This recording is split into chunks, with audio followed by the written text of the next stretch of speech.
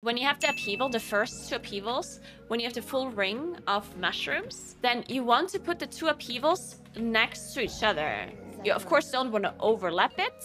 You don't want to waste parts of the upheaval, but you should put them close together. So in between your two upheavals, there's no mushrooms left. Because I sometimes see people put the upheaval next to each other, but they leave space like this. See?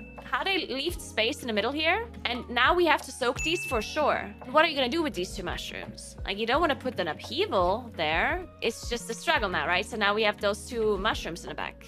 You see what I'm saying?